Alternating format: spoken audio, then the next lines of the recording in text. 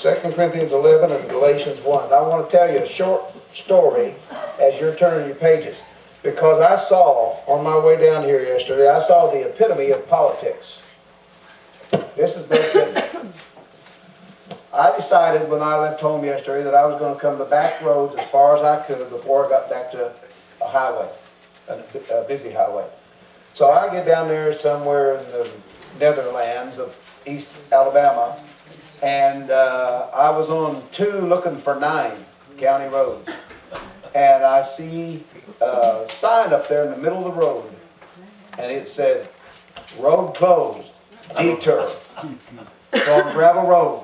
I head down this gravel road, and I drove for miles and miles. I don't know what, I thought maybe it was 5 or 6 or 8 miles on this gravel road. And then is blacktop. And there's this beautiful white church right there beside where the blacktop started. So I drive a while, and I'm thinking, well, I'm doing good. I'm back on blacktop. And I go through this little village of several houses. I go a little further, and I can see the blacktop stops. And when I got to the end of that blacktop, there was another church sitting right there. They blacktopped between those 2 churches into their houses. That's the epitome of politics. Ain't that something? Only in Alabama. Texas, on the other hand, Texas has the best roads in the nation. County, state, everything. They have a system out there called FMs, Farm to Market Roads, and RMs, Ranch to Market Roads. And those are the best roads. The other thing they do in Texas, they don't do in any other state, near as I can tell so far, is every interstate is built with frontage roads. And the frontage roads have turnarounds. When you get to the bridge, you can just turn around, go the other direction. And it's the greatest road system the world's ever known. Texas is. Now, having said that, for the next question coming out of your mouth is, why did you leave Texas? Because I thought Alabama needed me. I got to stop this political stuff going on in Alabama. I'm just kidding. Hey, listen, I wrote this. You may not want a copy of it, but if you do, it's called Reasons for Rightly Dividing the Word of Truth. You can, it'll start with make good kindling or whatever. It's about, I think it's 8 pages or something like that, and there's a lot of them in this box, so you just help yourself if you want. All right, now, I don't want to talk to you here tonight about either Galatians 1 or 2 Corinthians 11. But I want to use both of them for just a moment. 2 Corinthians 11, first of all.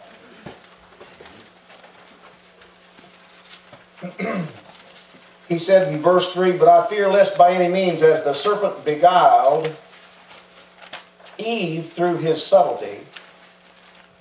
And I'm amazed also at how many times we've been to Genesis chapter 1, 2, and 3 here today. But he says, as the serpent beguiled Eve through his subtlety, so your mind should be corrupted from the simplicity that is in Christ. Now, one of the things I am going to talk to you about tonight, I don't want it to sound complicated.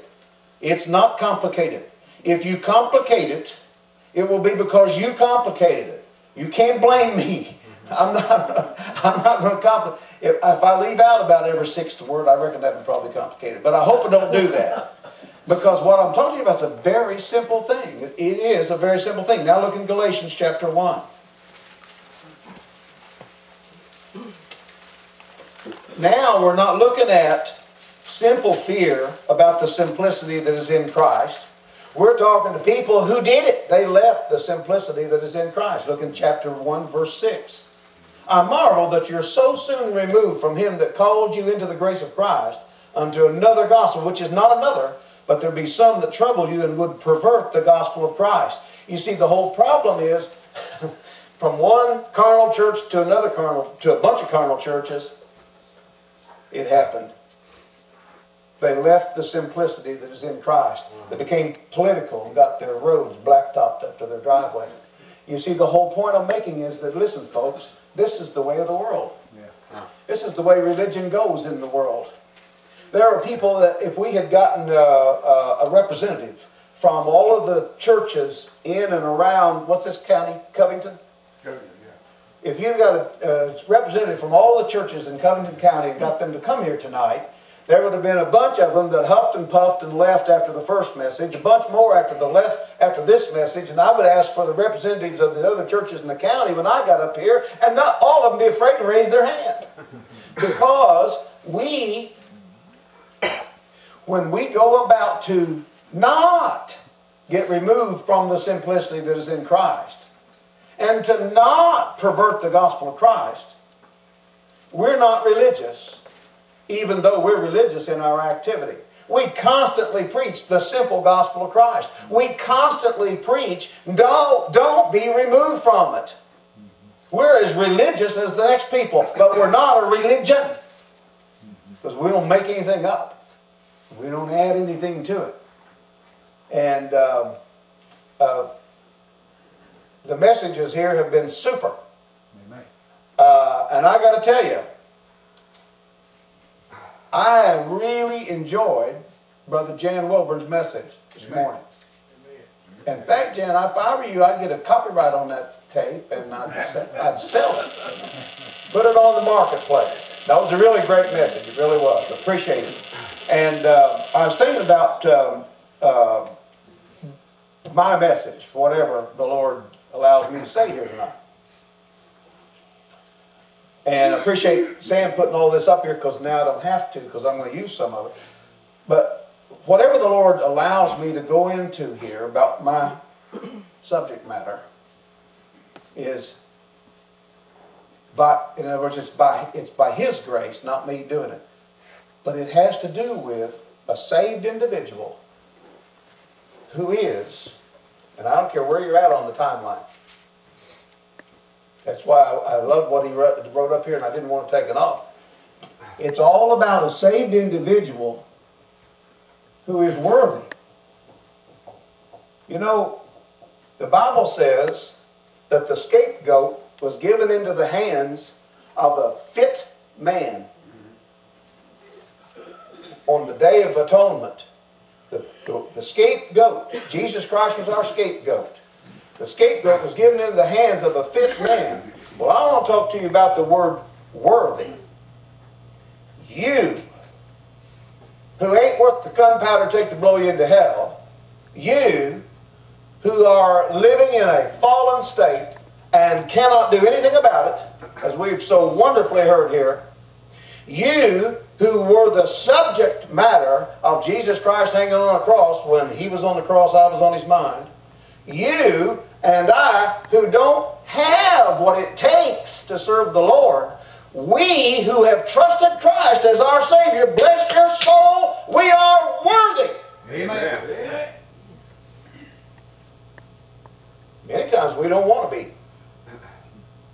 We want to say, get somebody else to do it. Amen. But we forget something about that. Look in 1 Thessalonians chapter 2.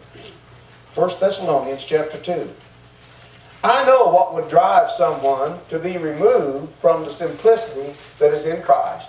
I know how someone could get carried away by a perverted gospel. After I was saved, I went and did what I was raised to do. I was raised that if you trusted Christ, if you got saved, you went and joined the church and did whatever the church told you to do, because after all, they were the instrument of God. So I did that. And for roughly 9 years, I did everything that church told me to do. It was all wrong. The only thing good about it was some of the songs that we sang out of the choir. Very little Bible. I taught a Sunday school class for a year of young married couples and never studied my Bible. And they thought I was a good teacher. I wasn't a good teacher. I wasn't paying attention. I wasn't noticing what the Lord said about me. As a saved man, I wasn't paying attention to what the Lord said about me. I found out all over again when I began to hear Brother Moore 40 years ago, January 40 years ago.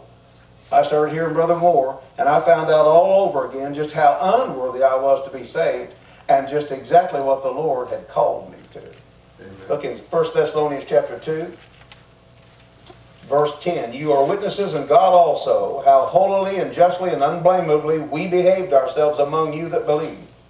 As you know how we exhorted and comforted and charged every one of you as a father doth his children, that you would walk worthy of God, who hath called you unto his kingdom and glory. What I'm going to talk to you about tonight is your calling. Now, I don't know that everybody in here is saved, and probably wouldn't absolutely believe it if we went around here and every one of you said you were saved. I would say praise the Lord to every one of you's testimony, but that wouldn't make me necessarily believe you were all saved. But I'm going to treat you as though you're saved, because I want to talk to you about what worthy means, if I can. Called. He said, who hath called you unto his kingdom and glory. Well, bless your soul then, if you were called into the kingdom of RCA, or the kingdom of ABC television broadcasting system, if you were called into that, don't you reckon you'd want to know, what do you want me to do here? You reckon you have any questions about what should I do? See, I was so pig-headed as a 22-year-old, after I trusted the Lord as my Savior, I decided, because my daddy was a preacher, I knew what to do. And I didn't know nothing. And 9 years later, I come bold-faced, right smack dab in the face, with the hit from the Lord that said, Jerry, you don't know nothing. Nothing. He said that you would walk worthy of God, who hath called you unto his kingdom and glory. How worthy do you think you walk? You know, it's interesting about that. It is not hard. I don't know, I'm not trying to put anyone on the spot when I say this, but some of you would not want to stand up here and talk. It's the second greatest fear of people in America, really. And public speaking, standing up in front and talking. And many of you who would stand up and speak about what you know say, you know, I got a good friend who's steam, what do you call it, Boilermaker. He can run an oil refinery from a maintenance standpoint. If you got him started on that, he'd talk about that for days. Yeah, go ahead. That's good. But you ask him to give his testimony out loud, and he just gets to shivering. He wouldn't want to do it.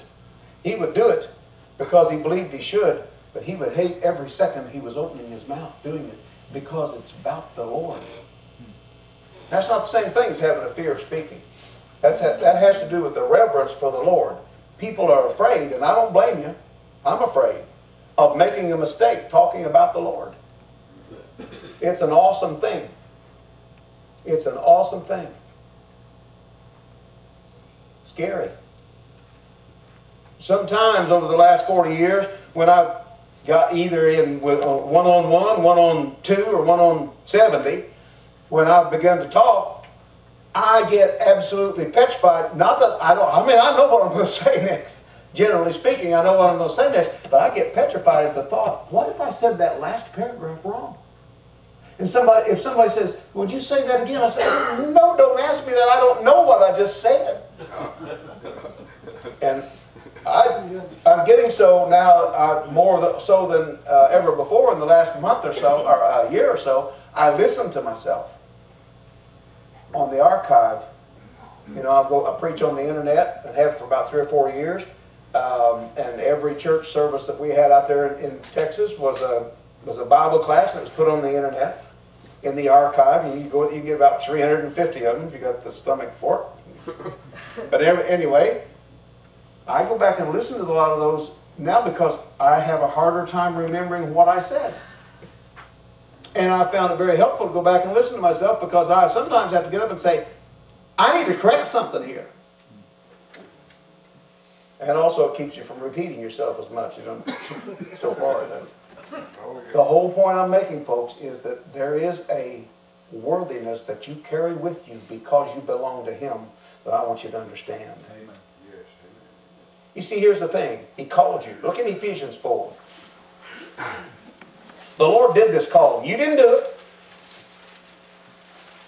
You trusted Christ when you heard the gospel of Christ. You heard that Christ died for your sins. He was buried. He was raised for your justification. Someone told you that all your sins were forgiven. Someone showed It's called preaching. Someone showed you that that fit you, that that was for you, that you needed that. Someone did that. I don't care if it's one person or 7,000 people did that. I don't know how many people I heard preach that. I sang it in songs when I was a kid. I used to sing about all my sins being forgiven and then wonder why they would have a 20-minute altar call.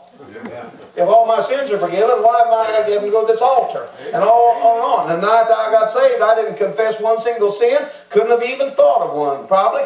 And I remember more than anything else, like I thought about this when Brother Sam mentioned what he said to the Lord and how doctrinal it was. What I said was, "Oh Lord, I'm a mess.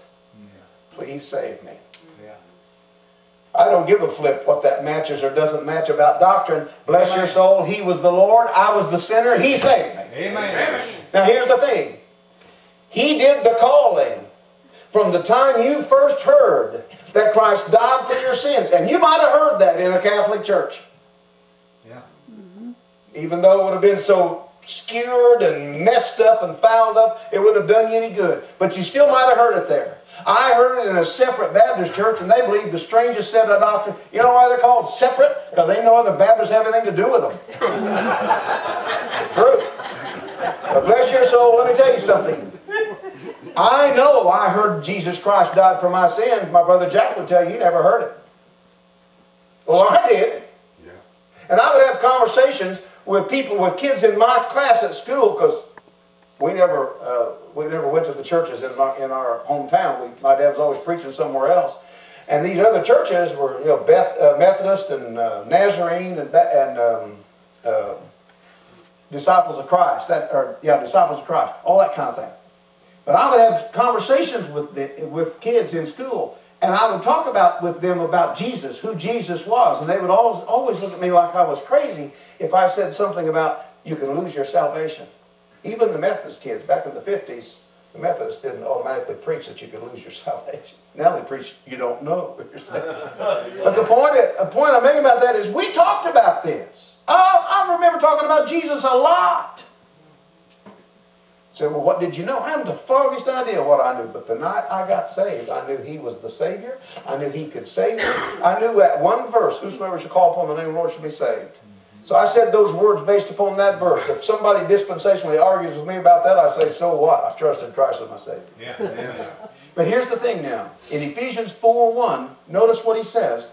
I therefore, the prisoner of the Lord, by now he is a prisoner of the Lord for the whole of the body of Christ. Amen. Paul is a prisoner of the Lord for the whole of the body of Christ. Why? Because that's who he's writing to. Ephesians is the last book that Paul wrote to a group of people. Last one. It's the 12th book he wrote. 2 Timothy is the 13th book that he wrote. He says, I therefore, the prisoner of the Lord, beseech you, like the epitome of everybody that's in the church, the body of Christ. You couldn't get more doctrinal than the book of Ephesians. He says, beseech you that ye walk worthy of the vocation wherewith you're called. Amen. Vocation implies work. You know, there are people that think grace preachers should never mention work. Our apostle mentioned work more than he mentioned salvation. Amen. You know why? Because he wrote 13 epistles. 9 of them he wrote to groups of people just like this group of people, and all of them he wrote to them as though they were saved. So did he believe they were saved? Didn't make any difference. That's how he wrote to them. He wrote to them as saved individuals.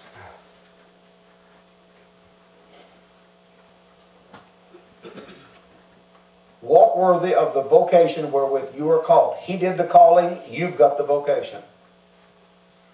And I'm probably talking to some people here who've got the foggiest idea of what vocation you might have. I fully understand that. And 40 years ago, when I heard Brother Moore the first time, I was astounded. I was astounded how much Bible I saw in the first 2 or 3 Bible classes. I was astounded that he was like my dad. He believed the King James Bible was the Word of God, but he told us why. Stuff Sam did up here and some other things like that. And my father believed King James Bible was the Word of God, but he never told anybody why. I don't know why he did that. Maybe he didn't know how to. But nevertheless, I began to see that. I began to see why was it that I could trust the King James Bible. I remember a day, not very long down the road, 4 or 5 months, maybe 6, maybe after I quit the Baptist church, I'm not sure. But I remember coming to a conclusion in my mind. It was as clear as the night that I got saved. I believed this book. Amen. About 5 years later, I started preaching. I decided I was called to preach, about 8 months after I heard Brother Moore. And I started just preaching here and there. And in a couple of years I was preaching some more. And then a couple more years and I was pastoring the Selma Church, Berean Bible Church in Selma. And sometime during there, I hit a kind of a low that I wouldn't have the foggiest idea how to describe for you how low that was. It just looked like blackness to me. And it looked like everything I was doing was a failure. Everything I was doing was of the devil and not of the Lord. And yet all the time I'm trying to hold up the Bible and say that I believe the King James Bible is the Word of God. I believe in rightly dividing the Word of truth. And I believe in salvation by grace. And on and on and on. All those basic doctrines, I was trying to do all of that. And yet my spirit, my morale, all of that was just as low. It was so low that if I'd had a top hat on, I could have slid under a snake. You see, the whole point I'm making about that, folks, is that had nothing whatsoever to do with my salvation nor my calling. It had everything to do with what kind of a guy I was. Right here and right here and on and on and on. It had to do with a lot with what I thought life had cheated me out of and things like that. You ever get to feeling sorry for yourself? There you go. Well, all of a sudden, there was a day. I was walking down the road, a street in Mobile. I remember it well. It was Michael Boulevard. And I was walking down this street. I felt as alone as I could possibly feel. And I said, Lord, I'm not quitting.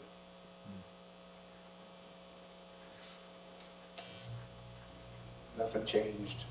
You know what the Lord said? Absolutely nothing.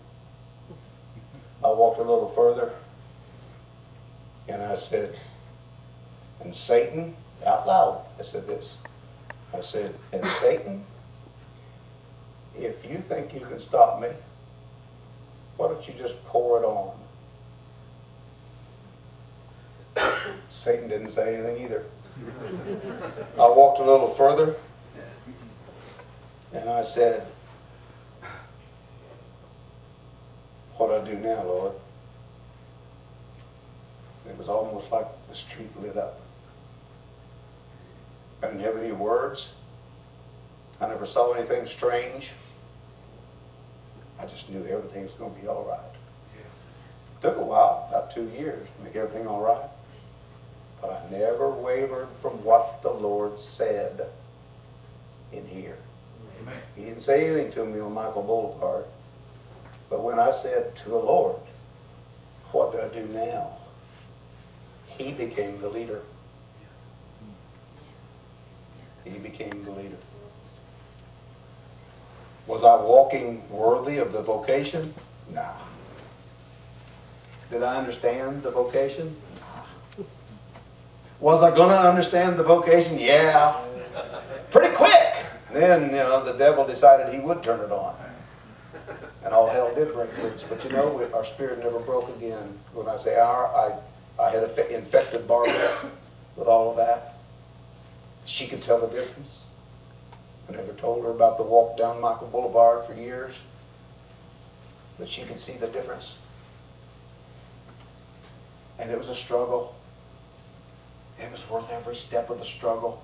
It was worth it all to see. We were living in a building that we were forced into because the house flooded and lost about everything we owned in the house flood. We're living in a building that the owners quit paying the electricity bill and the electricity went off in the building.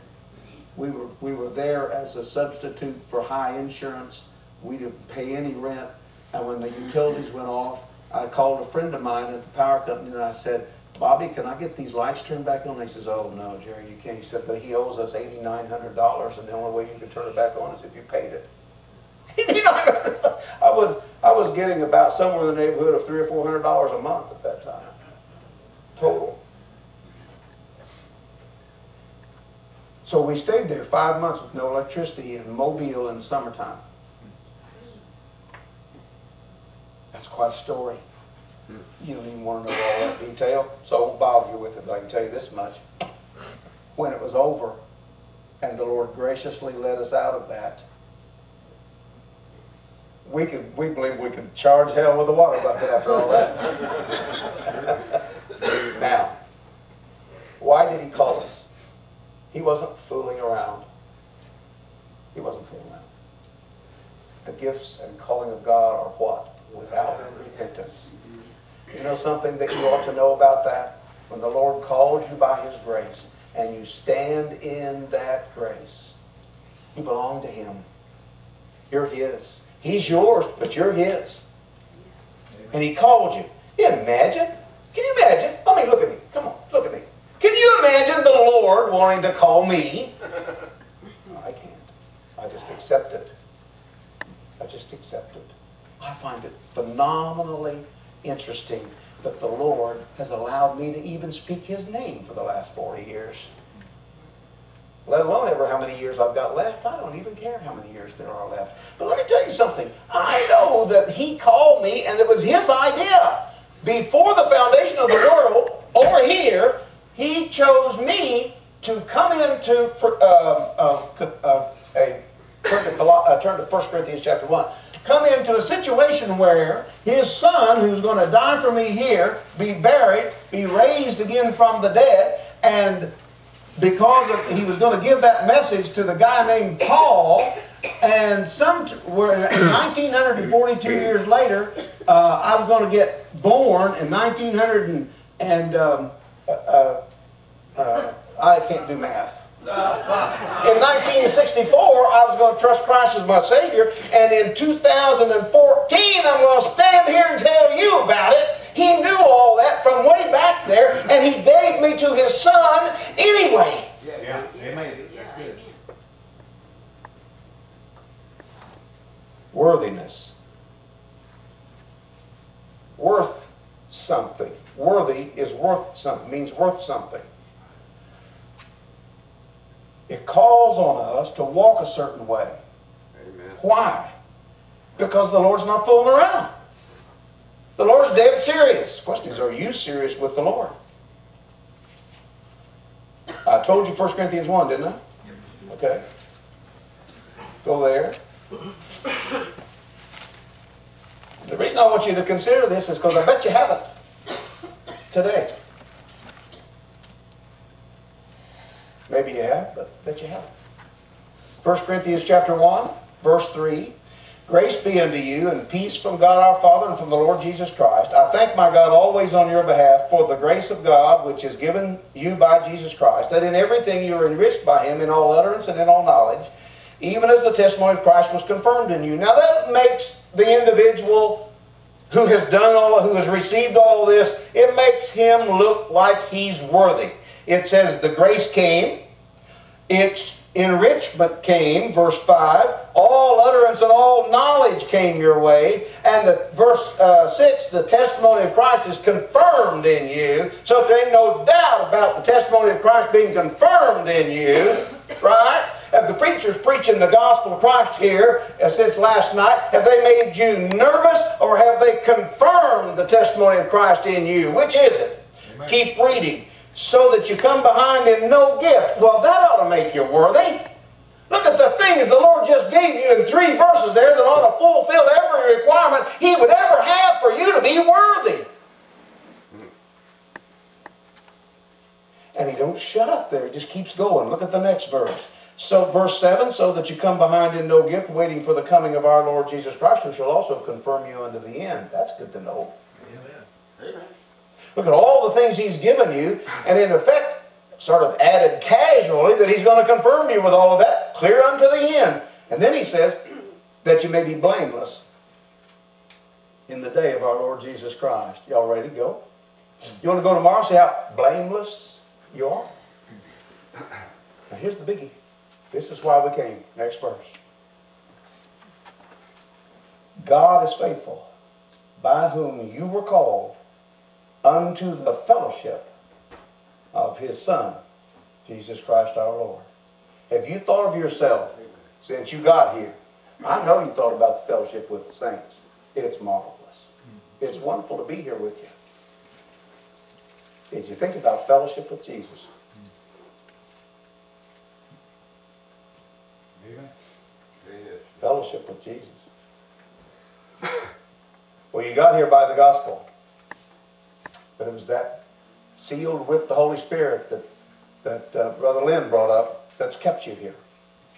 It's kept you right there in the sweet fellowship of God's Son, Jesus Christ our Lord. Isn't that wonderful?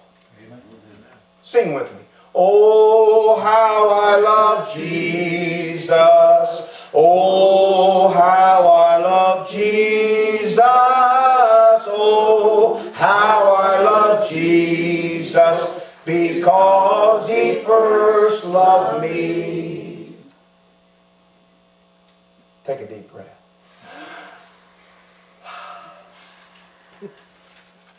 Okay, now you're awakened and you can go through the rest of the service without falling asleep, right?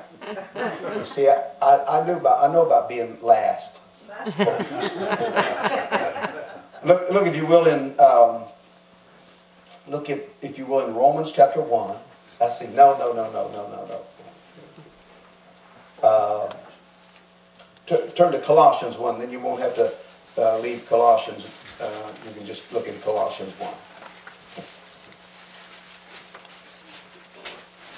What we're talking about is the how, the who, the why, and the what concerning the calling of the Lord. The Lord does the calling. The Lord doesn't fool around. He's not doing it by accident. He knows whom He called. But nevertheless, the foundation of God standeth sure. The Lord knoweth, having this seal, the Lord knoweth them that are His. Amen. 2 Timothy 2:19. All right. In Colossians chapter 1, he says, verse 9, for this cause we also, since the day we heard it, do not cease to pray for you, and to desire that you might be filled with the knowledge of His will and all wisdom and spiritual understanding, that you might walk worthy of the Lord unto all pleasing, being fruitful in every good work and increasing in the knowledge of God, strengthened with all might according to His glorious power, unto all patience and longsuffering with joyfulness, giving thanks unto the Father, which hath made us meet, which is worthy, apt, fit, able, which hath made us meet to be partakers of the inheritance of the saints in light, who hath delivered us from the power of darkness, and hath translated us into the kingdom of His dear Son, in whom we have redemption through His blood, even the forgiveness of sins. Listen to me. The worthiness that you have, which you gain, which is noticeable to you, the worthiness that you have is due to the fact that the Lord God and Father of our Lord Jesus Christ has called you into the fellowship of His Son, given you over into His kingdom, put a seal upon you to keep you there, left you in a world that will rip you to shreds and drop you into the deepest ditch it can find, and swallow you around in mud until you got so much muck on you that you stink to high heaven, and all of those kinds of things go on in your life, and bless your soul, that has nothing to do with your fellowship with the Lord. Amen. He called you to it. He put you in it. God Almighty's in charge of that. Amen. He called you into it. He put you in it, and it's there. The question is, what do you do about it? Did you know that Paul praying that you might be filled with the knowledge of His will and all wisdom and spiritual understanding does not mean that you are filled with the knowledge of His will and all wisdom and spiritual understanding? Just because Paul prayed that doesn't mean it at all. You know that one verse that we hang our hat on has to do with study? Well, guess what? You can't substitute right. That's a fact. Amen. You can't substitute for study. You will never know. People say, I've had people come to my office and say, I'm trying to figure out the will of God for my life. And I say, okay. And they said, well, can you help me? I said, no. Don't come to Bible class? 18-year-old come into my office one time. He said, I'd like to talk to you about the will of God for my life. And I said, okay. And he just kind of sat there. I said, did you expect me to say something about it? He says, well, I guess I'd kind of like to know, how do I know? I said, I haven't the foggiest idea. He said, oh. And I said, do you want to go to Bible class with me? Well, he says, I've been to a lot of Bible classes. And I said, well, probably not enough, since you don't know what the will of God is for your life. And since obviously I can't tell you, I think you ought to go to some more Bible classes. If you don't want to go to mine, I said, Scott Mitchell's over here about 17 miles away. And Brother Dick Mallard teaches a Bible class over here Thursday night. No, he says, I didn't mean that. And I said, well, I'm not trying to put you on the spot. I'm saying, you want to know the will of God for your life, you're going to have to get into the Word.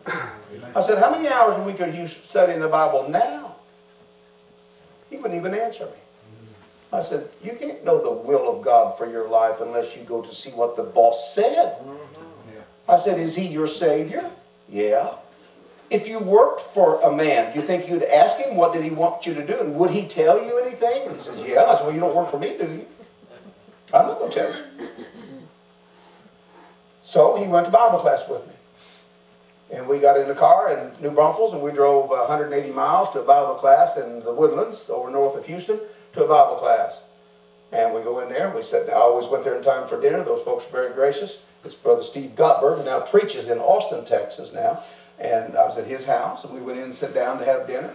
And we sat there a few minutes, and Steve and I and his oldest daughter were talking about someone had gotten saved at her school. She went to a Christian school, someone had gotten saved. So we were talking about individual salvation. And I never thought anything about it. This boy gets up and walks away from the table. I thought, oh, go to the bathroom or something. He comes back in a few minutes. He sits down, and when the break in the conversation came, he said, I need to tell you something, I just got saved. Amen. So we said, well, tell us about it. We all praised the Lord with him and said, tell us about it. He said, well, I was raised to be a believer, and I thought I was saved. And he goes through the whole testimony, and he tells about he was listening to the things that the girl had said about this person in school, and the comments that Steve and I made about true salvation and so forth. And the second daughter had entered into the conversation on it. And he said, and there was a spot there where I just knew I was lost. So he got saved.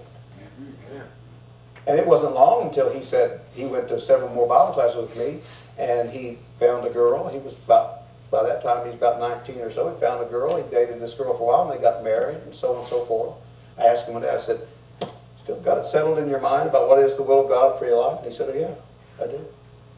He said, I grew up believing I ought to be a preacher. He said, there ain't no way I'm going to stand up and be a preacher. He said, I give my testimony everywhere I go, and I witness to people all the time. He said, I'm not going to be a preacher. I said, praise the Lord. Praise the Lord.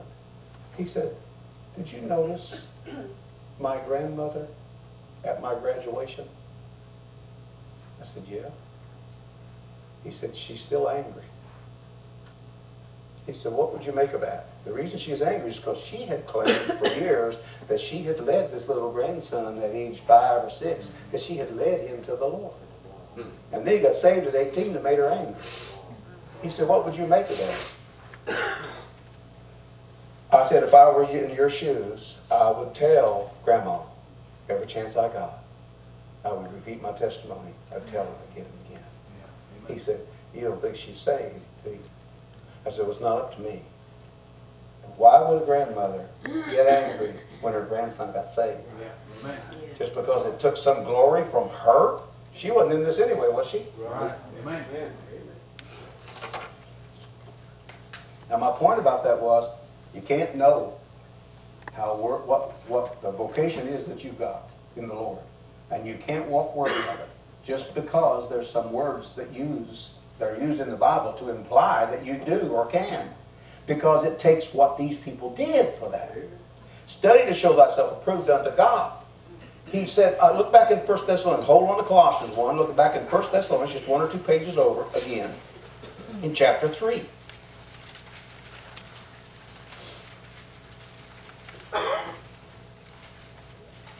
Verse 5, for this cause when I could no longer, I did say 1 Thessalonians, didn't I? Yes. 3:5, for this cause when I could no longer forbear, I sent to know your faith, lest by some means the tempter have tempted you, and our labor be in vain. But now when Timotheus came from you unto us, and brought us good tidings of your faith and charity, and that you have good remembrance of us always, desiring greatly to see us, as we also to see you. Therefore, brethren, we were comforted over you in all our affliction and distress by your faith. Why would Paul say that? Because he found out how much faith these people had. Found out what they were continuing on with. Timothy had given a good report. Well, we don't do that sort of thing in the same sense of building it into a ledger sheet, the way Paul did there in 1 Thessalonians 3. But we do have a reckoning about it. Individually and collectively as a church, or as different congregations or Bible classes spread around the country, we do have a sort of a reckoning about it all. You know how? Our faithfulness shows up. Look in Colossians 2.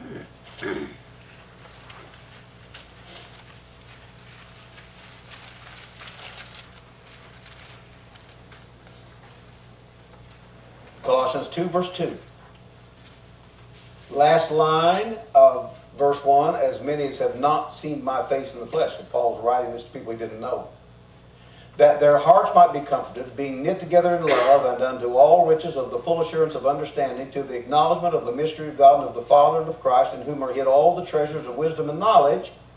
Do you realize that the acknowledgement of the mystery of God and of the Father and of Christ, in whom are hid all the treasures of wisdom and knowledge, is something that is of an absolute necessity to be acknowledged on a daily basis, on a weekly basis? When you walk into, David's here, when you walk into Percy Peters' Bible class Sunday morning, or wherever he has the other one, your house, is it?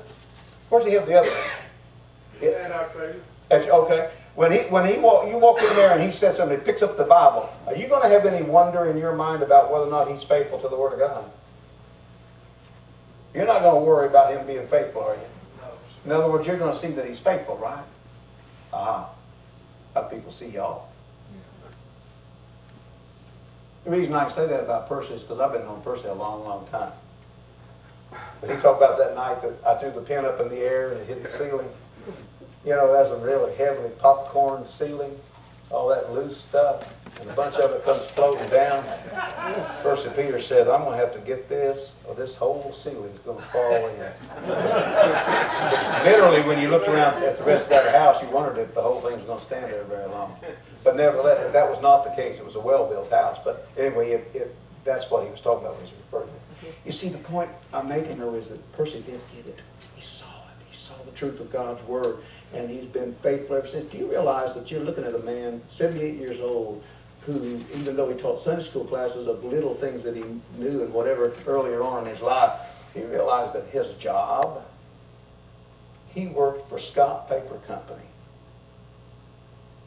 Just plain old work. A great preacher does not have to be trained as a preacher. Amen. He has to be trained by the Word of God. Amen. It's great that some men are so orderly that they can get everything done that they get up to do. But that's not what makes them a great preacher. Adherence to the Word of God makes them a great preacher. Now, Colossians chapter 2, verse 4. And this I say, lest any man should beguile you with enticing words. You know what? I was preaching to an individual one day in the YMCA in downtown Mobile. I was standing there talking to him one-on-one about the gospel of Christ and about rightly dividing. The only way you can see the gospel of Christ is by rightly dividing, because there are several gospels in the Bible. And I was really just laying it out to him. And he was listening and he was serious and whatever. And he had to leave and I had to leave, and so we parted company, and I walk over to another part of the Y, and a man followed me over there. And he said, "Say, I heard you talking to that young man there, and I'd like to talk to you about that for a moment." I said, "Oh, okay." I thought, "Oh, hey, another opportunity." He says, "I'm somewhat of an officer in our church, and we need something in our church, and you might fit the bill." I said, "What's that?" He said, "We need more pastors." I said, "You want me to be a pastor in your church?" He said, "I believe you'd fit right in." I said, "What church is it?" And he said, "It's the Roman Catholic Church." I said, "What did you hear me say that made you think?" He says, "Well, I really couldn't go into the detail of it, but we just need preachers." And he said, "Let me tell you." I said, "Whoa, whoa, whoa, whoa." I said, "I'm a married man, got kids." He said, "Oh, we don't care about that. We can fit you in." He said, "We're getting Episcopal guys that's got married, got 7 or 8 kids, going to be priests in our church." I said, "You pulled my leg." And he said, "No, I'm not." I said, "Let me tell you what I believe." "Oh," he says, "we'll fix that."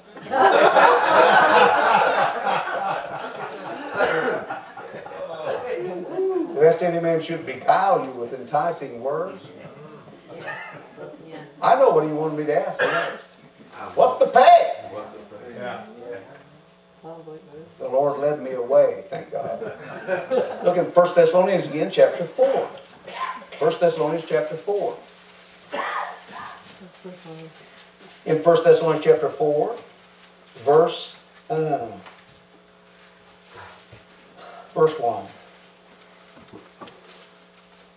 "Furthermore then, we beseech you, brethren, and exhort you by the Lord Jesus, that as you have received of us how you ought to walk and to please God, so you would abound more and more.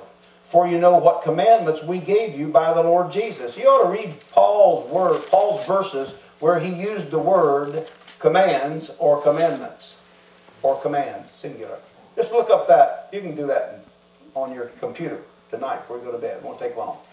Romans to Philemon, command, asterisk. It'll get you all the word. Command, commands, and commandments. Commandment and commandments. It'll get them for you. Read them. Paul laid down some commandments to the church. People pay attention to it, but he did. It's dead serious. Amen. God's not frivolous about anything. Look at verse 3. "For this is the will of God, even your sanctification, that you should abstain from fornication." Now the next 2 or 3 verses is all about that. Think about it. Do not think about it simply as sex outside of marriage. Think about it as fornication. Fornication is an idolatrous practice that has everything to do with sensuality, not simply sexuality. Look it up carefully. "For this is the will of God, even your sanctification, that you should abstain from fornication, that every one of you should know how to possess his vessel," that has to do with your body, "in sanctification and honor, not in the lust of concupiscence." Concupiscence is like things that you know you shouldn't have. "Even as the Gentiles which know not God, that no man go beyond and defraud his brother in any matter, because that the Lord is the avenger of all such, as we also have forewarned you and testified. For God hath not called us unto uncleanness, but unto holiness." Why all the emphasis on fornication? Go back to chapter 1. Here's why. Here's what these people did. Verse 9, "For they themselves show us what manner of entering in we had unto you." Now watch. "And how ye turned to God from idols to serve the living and true God, and to wait for his Son from heaven." What was their problem? Idolatry. What's the problem with fornication? It's filled with idolatry. Did y'all ever see anything called the Church on the Rock from Virginia several years ago on television? It was a fat little pear-shaped preacher and his beautiful wife, who had a voice a little bit like this, a little lower than this. I don't think I can get that low. That's the way they did it. He would come out and prance. Now, I ain't pulling your leg. He would take a hold of his coattails, whether he's a war coat tonight, and he'd go like this. And he would prance around, and women would come. This was in the 80s, maybe, and danskin. Danskin? You women know what danskin is? Yeah. It's skimpy dance uniforms and undergarments and all that. Danskin was big into the dance uniforms of the day, and women would come out of that audience in danskins and dance with that fat man all across the front of that pulpit. And then his wife would come out and preach the message. That's called fornication, folks. I don't give a flip whether there was any sex going on or not. And frankly, after I looked at that man, I couldn't have imagined that anybody would ever want to have sex with him. But it was still fornication. It was an abomination in the sight of God, and it was on television every Sunday night. Yeah, amen. What a mess. What a mess. Why did we get into this mess? Why is it such a mess? I can tell you why. It's 3 words in your Bible. It's the word freely, liberty, and grace. Nobody thinks of those words as bearing responsibility. They only think of those words as it fits them and their mood at the moment. Look at Galatians chapter 5. Galatians 5.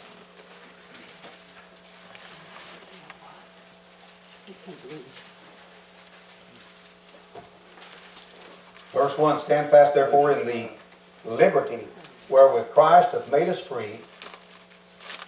And most people stop. Most people whose mind is centered on themselves stop right there. They don't look at why the Lord caused Paul to write that. The rest of the verse says, and be not entangled again with the yoke of bondage. In chapter 4, the yoke of bondage is religion. So what do you use the liberty for? To be free from religion. Look down, if you will, verse 13. For brethren, you've been called unto liberty. Everybody loves that. But how about the rest of it? Only use not liberty for an occasion to the flesh, but by love serve one another. Do you realize that if love causes you to serve another person, if love causes you to serve, I don't care if it's husband or wife, if love causes you to serve another person, that there isn't anything sensual about it? A man who loves his wife the way Christ loved the church and gave himself for it, that man will not look for the sensuality or the sexuality when he serves his wife.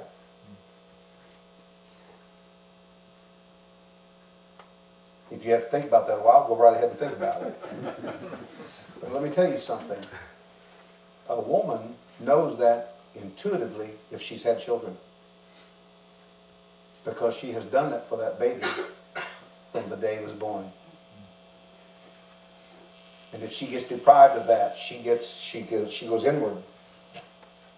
In other words, if she has a child that something happens to the child, or for some reason the child is taken from her, or whatever, she will go introspective on that, and she'll get she'll be less than fulfilled. Why? Because it's an instinct that God given to her to be saved in childbearing. And what I'm saying to you about that is that men don't have that. Men have to learn that. Sometimes men see it in their father and they become very good at it, very natural acting like that. But most of the time, it has to do with loving your wife the way Christ loved the church out of Ephesians 5. It has nothing to do with the natural order of things. Naturally, we are a lot more volatile than that. Men are. So it's not natural. Wait a minute. We're not supposed to be natural men. We're supposed to be spiritual men. And that does include you ladies. Now notice, look at, I'm trying to figure out which is the best. Turn to, well, since you're right close to it, go to Ephesians 2. Verse 8.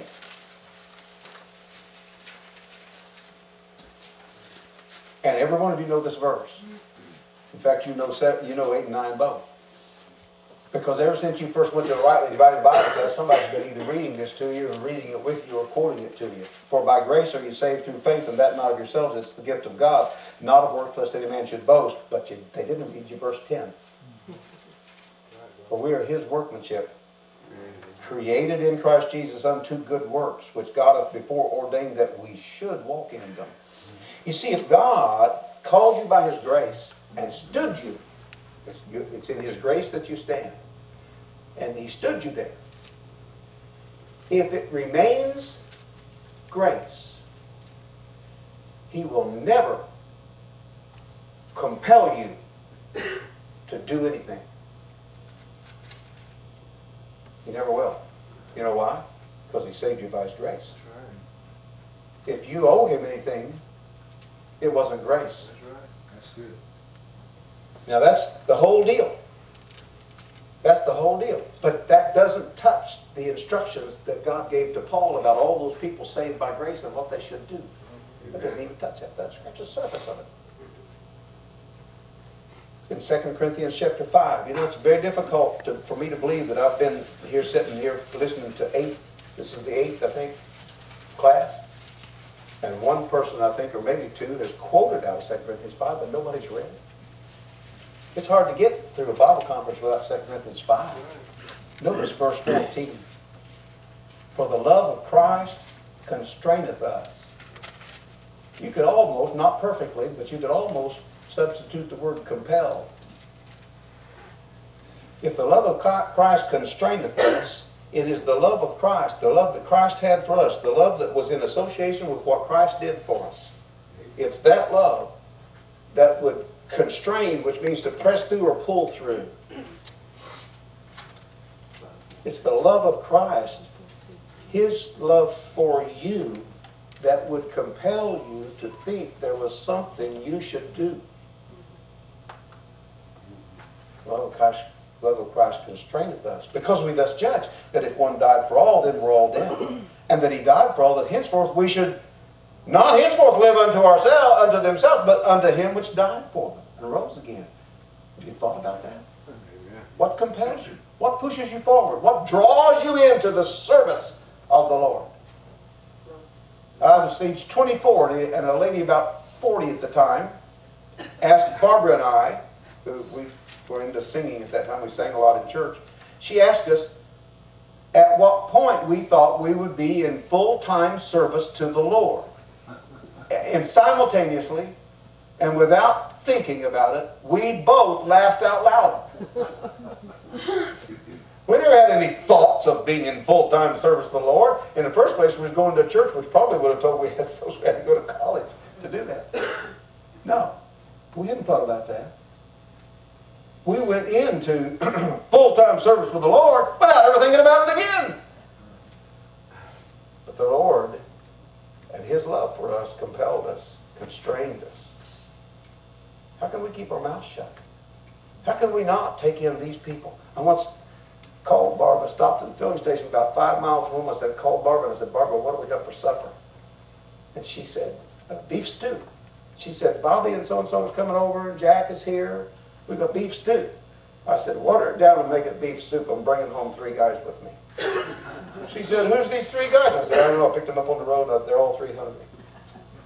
Barbara put up with that. I don't even want to tell you what else she's put up with.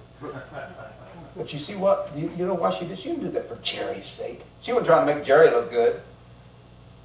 She did it because it was the thing to do. We were talking to those boys. I was talking to those boys, and I knew that with Bobby was another preacher, and Jack and I were going to all talk to those boys about the Lord. And Barbara knew that.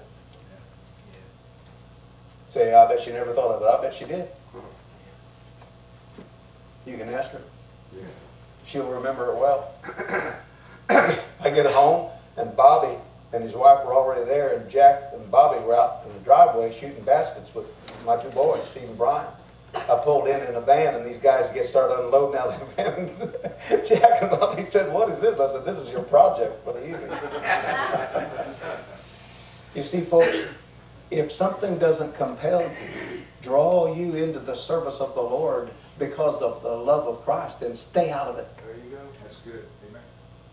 Fouled up enough the way it is. One more passage. Cannot do this without this passage, and I'll shut up, I promise. 1 Corinthians chapter 1 again.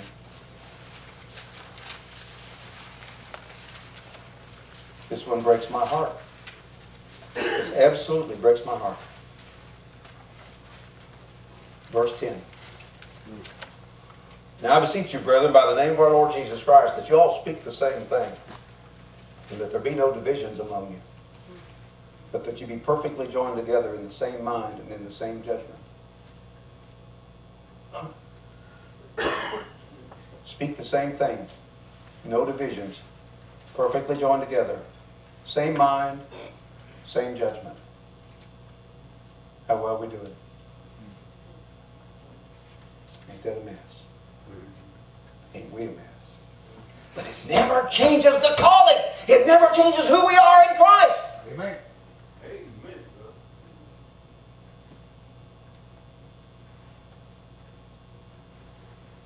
When we left Texas, we sang one verse of "Blessed be the tie that binds."